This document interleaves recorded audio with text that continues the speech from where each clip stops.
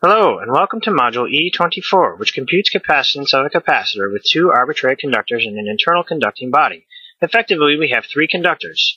Two scenarios are possible for the charge distribution and capacitance. In the first, the conducting object between two capacitor plates is uncharged. Its total charge is 0. In the second case, the object is grounded versus the lower plate. However, its total charge is no longer 0. This demonstration discusses opening the module, the menus for the three conductors, and the two capacitance calculation options. It also runs several simulations, addresses model accuracy, and displays online help. To begin, run the module in MATLAB and the default geometry is displayed. The type and parameters of the first and second conductors may be changed using the first and second conductor menus respectively.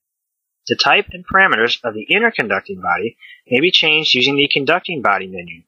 The parameters for individual objects include size, center position, rotation about an axis, and the number of triangles used in the simulation.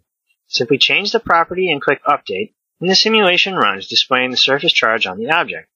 Here you see that the electric potential and charge distribution for an uncharged object within a capacitor. If the zero charge condition is removed, an object potential equal to the potential of the lower plate may be assigned. Run the simulations again and open the results in a separate window. Here we see that the potential distribution has changed. This is easily apparent by viewing the figure from various angles.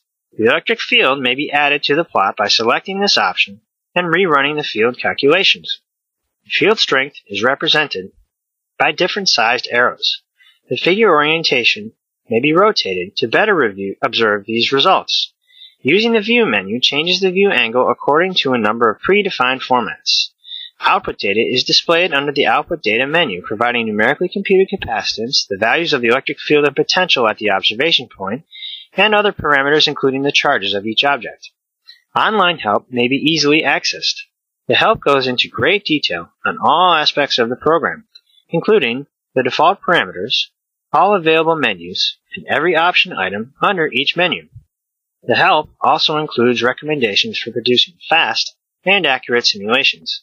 When exiting the program, the current configuration can be saved for later use and easily reloaded. Model accuracy is quite good as compared with an experiment for a conducting sphere within a parallel plate capacitor with different plate spacings. Circles show the experimental data. The solid curve is a solution for the corresponding capacitance changes. A good agreement is also observed for a cylinder inside the parallel plate capacitor. The data on the figure has a similar meaning. A natural extension of the module is the interaction of a human body, which is a third conducting object, with two charged capacitor electrodes, as displayed in this figure. For more information on this and other modules, please visit nevaelectromagnetics.com/module library. Thank you.